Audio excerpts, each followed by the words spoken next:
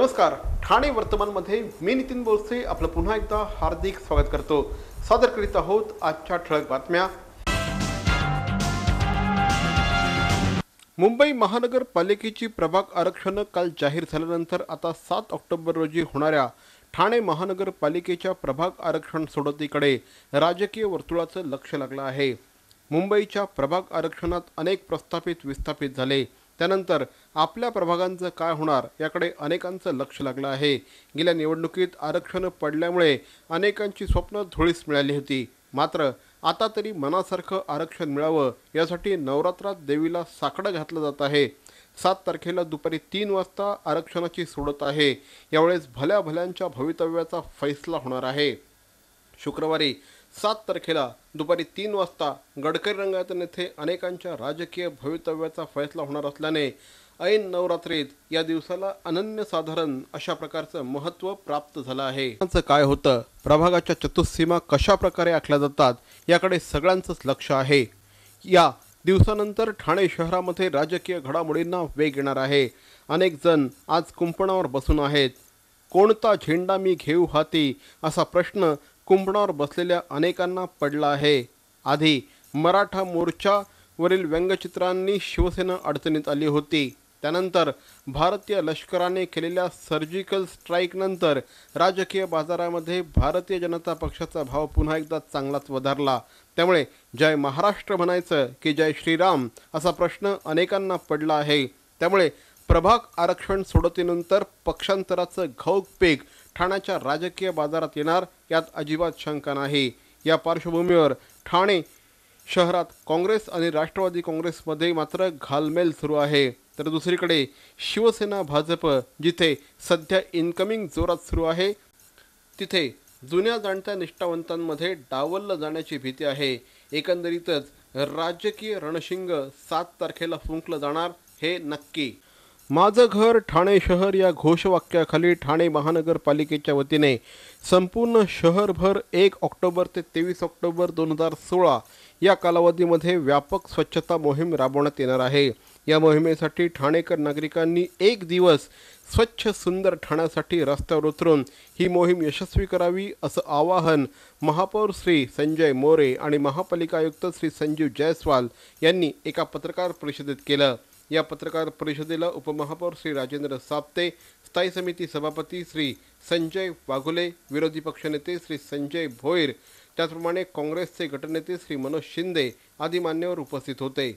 या मोहिमेला 1 ऑक्टोबर या ठाणे महानगरपालिकेच्या वर्धापन दिनापासून सुरुवात झाली आहे। राष्ट्रपिता महात्मा गांधी यांच्या जयंतीचं औचित्य साधून मोहिमेच्या पहिल्या टप्प्यात शहरातील चौक, आयलँड्स, मुख्य रस्ते, उड्डाणपुलांखालील जागा, फुटपाथ, हायवे आदी स्वच्छ करण्याची मोहीम हाती घेण्यात येणार आहे। एकाच वेळेस शहरात 20 पथकांच्या माध्यमातून ही स्वच्छता मोहीम हाती घेण्यात आली आहे। या मोहिमेअंतर्गत 6 ऑक्टोबरपासून शहरातील सर्व झोपडपट्ट्या, सामुदायिक आणि सार्वजनिक शौचालय स्वच्छता मोहीम हाती घेण्यात येणार असून त्यासाठी घनकचरा व्यवस्थापन विभागाबरोबरच राजकीय पक्षांचे स्थानिक पदाधिकारी, स्थानिक मित्रमंडळ, स्वयंसेवी संस्था, क्रीडा मंडळ यांचा देखील सहकार्य घेण्यात येणार आहे। या स्वच्छता मोहिमेच्या दुसऱ्या टप्प्यात रेल्वे स्टेशन, एसटी आगार, बस स्थानक, रिक्षा थांबे, ट्रक थांबे या ठिकाणांची देखील स्वच्छता होणार असल्याची माहिती या पत्रकार परिषदेमध्ये देण्यात आली। या आणि इतर बातम्या मात्र एका छोट्याशा जाहिरातीनंतर। तू ग दुर्गा, तू भवानी, संसाराची तूच जननी, सारी माया तुझी, अंबे कृपा करी, अंबे कृपा करी। शिवाईनगर सार्वजनिक नवरात्रोत्सव भक्ती आणि शक्तीचा अपूर्व संगम असलेला भव्य लोकोत्सव।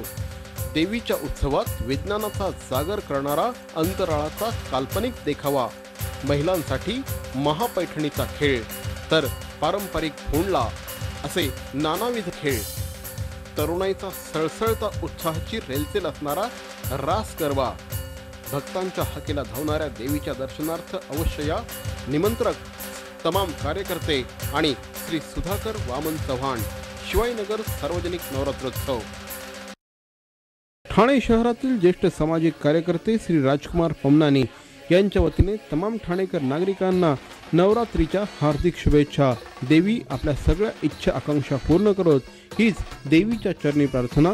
शक्ती आणि भक्तीचं प्रतीक असलेली देवी आपल्या आयुष्यात सुख समृद्धी संपन्नता आणि आरोग्य घेऊन येऊ हीच देवीच्या चरणी प्रार्थना। पुनश्च एकदा श्री राजकुमार पमनानी यांच्या वतीने तमाम ठाणेकर नागरिकांना नवरात्रोत्सवाच्या हार्दिक शुभेच्छा।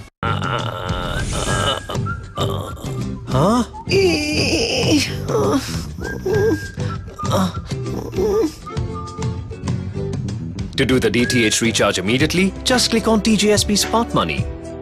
Enter your MPIN. Go to Merchant Payment. Select DTH Recharge, Service Provider, your account number, the money you want to transfer.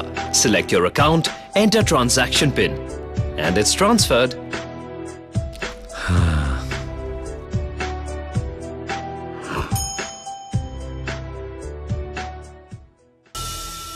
ठाण्याच्या भवानी चौकातील जय अंबेमा विश्वस्त मंडळाचा नवरात्रोत्सव। स्वर्गीय आनंद दिघे यांनी सुरू केलेल्या भवानी चौकातील जय अंबेमा नवरात्रोत्सवास दीर्घ परंपरा लाभली आहे। भक्तांच्या हाकेला धावणारी अशी या तेजस्वी देवीची ख्याती आहे, त्यामुळेच ती लाखो भाविकांचं श्रद्धास्थान बनली आहे। आपणही सहकुटुंब मित्रमंडळींसह आवर्जून दर्शनाचा लाभ घ्यावा असं आमंत्रण मंडळाचे अध्यक्ष दिलीप देहेरकर यांनी विश्वस्त मंडळाच्या वतीनं तमाम भाविकांना केला आहे। ठाणेकर आम्ही आहे आम्हाला गर्व। जय अंबेमा करते सर्वांच्या मनोकामना पूर्ण। शोतोकॉन कराटे फेडरेशनच्या वतीने आयोजित करण्यात आलेल्या कराटे स्पर्धांचा बक्षीस समारंभ नुकताच संपन्न झाला। कार्यक्रमाला आमदार श्री संजय केळकर आणि खासदार श्री किरीट सोमय्या हे उपस्थित होते। गेल्या 18 वर्षांपासून या स्पर्धेला सुरुवात झाली आहे। यंदा एकंदर 4 राज्यांमधनं या स्पर्धेमध्ये स्पर्धक सहभागी झाले होते। एकट्या गुजरात राज्यातनं 59 स्पर्धक सहभागी झाल्याची माहिती श्री दत्ता घाडगे यांनी ठाणे वर्तमानशी बोलताना दिली। राष्ट्रीय स्तरावरची ही स्पर्धा होती। या स्पर्धेमध्ये मोठ्या संख्येने स्पर्धकांनी सहभाग घेतला। ग्रुप चॅम्पियनशिप ही गुजरात राज्याने पटकावली आहे। कार्यक्रमाचं उद्घाटन सहपोलीस आयुक्त श्री आशुतोष डुमरे यांच्या उपस्थितीत संपन्न झाला, तर बक्षीस समारंभ खासदार श्री किरीट सोमय्या यांच्या उपस्थितीत संपन्न झाला। या स्पर्धेच्या माध्यमातून ऑलिम्पिकपर्यंत स्पर्धक गेले पाहिजेत या दृष्टिकोनातून स्पर्धेचं आयोजन करण्यात येतं असं श्री दत्ता घाडगे यांनी सांगितलं। तर आमचं उद्दिष्ट हेच असणार की पुढे येणाऱ्या ऑलिम्पिकमध्ये भारतामधून खूप मोठ्या प्रमाणावर या खेळामध्ये लोक सहभाग घेतील आणि आपल्याला ऑलिम्पिकमध्ये सुद्धा गोल्ड मिळवून देतील अशी मी अपेक्षा बाळगतो। रिदमिक रनिंग, टाटा मोटर्स आणि rotary club of Thane Ghodbunder आयोजित 10 मैल इंडिपेंडेंट इंडिया माईल रन ही स्पर्धा 2 ऑक्टोबर रोजी गांधी जयंतीचं औचित्य साधून भरवण्यात आली होती। सदर स्पर्धा ही 10 मैल दौड आणि 2 मैल वॉक अशी घेण्यात आली होती। एकंदर 400 स्पर्धकांनी या स्पर्धेमध्ये सहभाग घेतला। सदर 10 मैल रनमध्ये पुरुष गटामध्ये ब्रिजेश पुंजा तर महिला गटामध्ये श्रेया करंगुटकर विजयी झाले आहेत। रेस नंतर टाटा मोटर्स यांच्या CSR मध्ये रोटरी क्लब ऑफ ठाणे घोडबंदरच्या माध्यमातून ठाणे महानगरपालिका शाळा क्रमांक 9 आणि 65 यांना ई-लर्निंग किट देण्यात आले। त्याचं उद्घाटन देखील यावेळेस करण्यात आलं।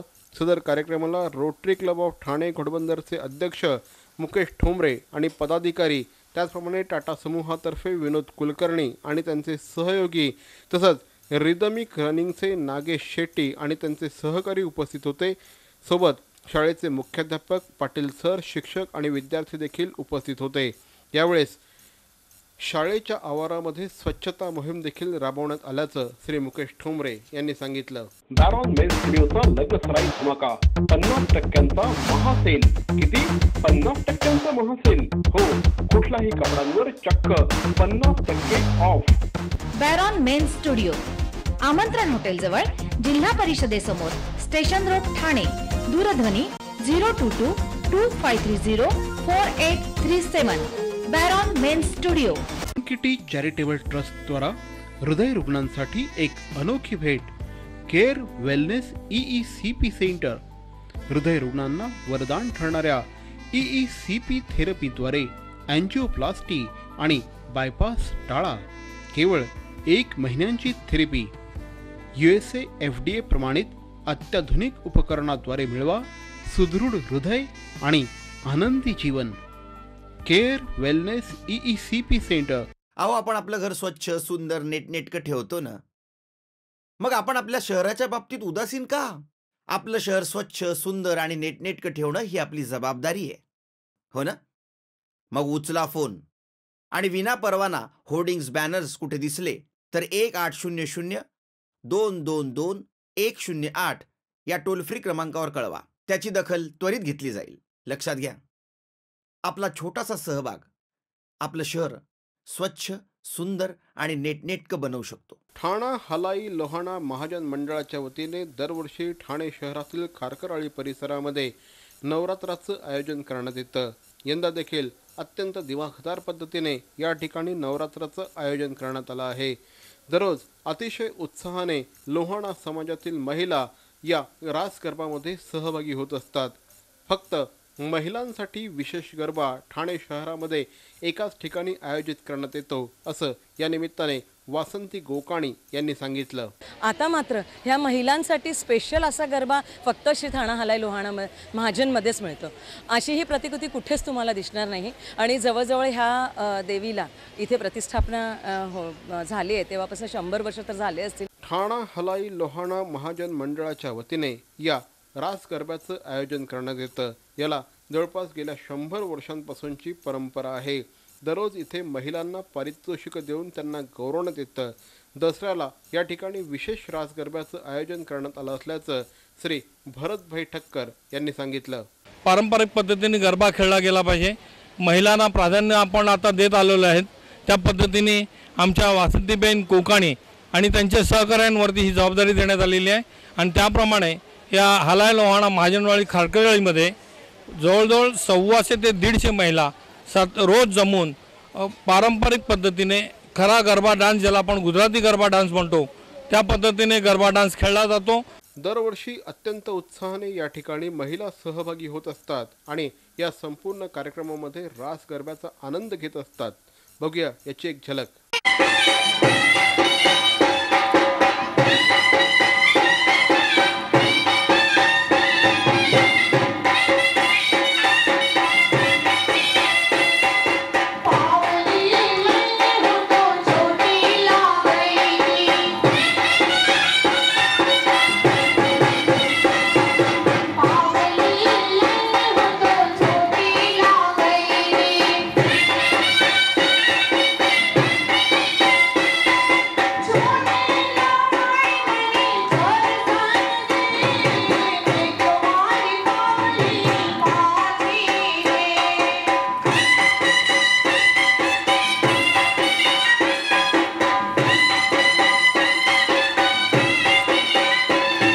शिवाजीनगर सार्वजनिक नवरात्रोत्सव मंडळाच्या वतीने साजरा करण्यात येणाऱ्या नवरात्राला यंदा प्रचंड मोठ्या उत्साहाने सुरुवात झाली आहे. या ठिकाणी अंतरिक्षाचा अत्यंत देखणा अशा प्रकारचा देखावा निर्माण करण्यात आला आहे. दररोज अनेक भाविक या ठिकाणी येऊन देवीचं दर्शन घेत आहेत. अनेक मान्यवर देखील या ठिकाणी येत आहेत आणि देवीचं दर्शन घेत आहेत. काल वैद्यकीय शिक्षण मंत्री श्री रवींद्र चव्हाण यांनी या ठिकाणी भेट दिली. ठाणा हे शहर उत्सवप्रेमी म्हणूनच ओळखलं जातं आणि विशेष करून सुधाबाईंचा हा पूर्णच्या पूर्ण एरिया गेले अनेक वर्ष या भागामधली नवरात्र ही फार वेगळ्या पद्धतीने सर्वच्या सर्व ठाणेवासीय तिथले असलेले सर्व उत्सवप्रेमी अनुभवत असतात. त्यामुळे मलाही फार आवडलं की अतिशय चांगल्या प्रकारे तिथली सजावट आहे आणि लोकांचा उत्साह अतिशय आहे. तर मंडळी, या होत्या आजच्या ठळक बातम्या. आमचा पत्ता ठाणे वर्तमान, Dadoji Conde stadium, shop number 16, खाटन road, Thane पश्चिम. दूरध्वनी क्रमांक 9820939420. तर मग पुन्हा भेटू उद्या याच वेळी याच ठिकाणी ठाणे वर्तमानमध्ये. तोपर्यंत धन्यवाद. जय हिंद, जय महाराष्ट्र.